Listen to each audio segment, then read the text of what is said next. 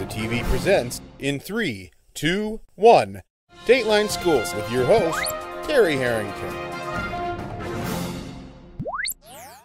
The end of the school year always comes with some mixed emotions, especially for those who are graduating. And in Algonac, not only are they graduating their seniors, but they're also saying so long to interim superintendent and former high school principal Brian Brutyn. So Brian's my guest this week on Dateline Schools. And Brian, you didn't come into the superintendency as in the usual way. Tell us how you ended up here. No, it happened last June. Our former superintendent, Mike Sharrow, he took a job with the Midland Public Schools. And when he did, the Board of Education weighed their options on getting a new superintendent. And what they had found out is that really isn't the most advantageous time of year to be finding a superintendent.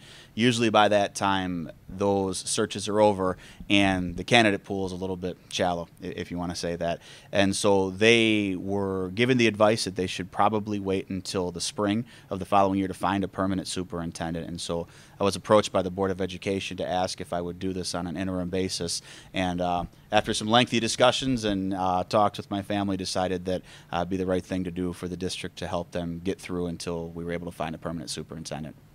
And I know for most superintendents, they do come from either an administrative position at a building or maybe central office. So, I mean, so that part isn't really unusual. Yeah, it's been advantageous. I've had a lot of administrative positions with the district and been with the district for 12 years.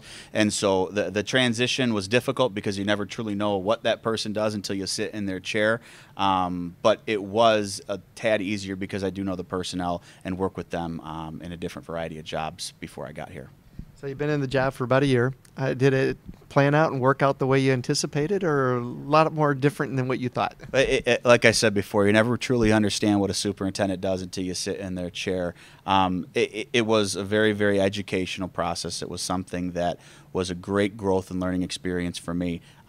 Gave me great insight to what it takes to run a school district. It's a very, very complex thing that relies a lot on teamwork, and there's a lot of people that have great importance that put this game together. And so it has been good, it has been enjoyable, also quite challenging as well too. Somebody think you're going to drop your hat back in again soon?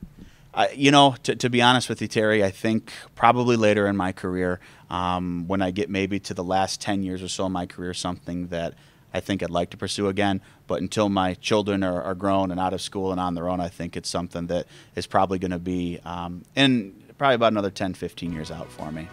Back with more tomorrow. For Dateline Schools, I'm Terry Harrington.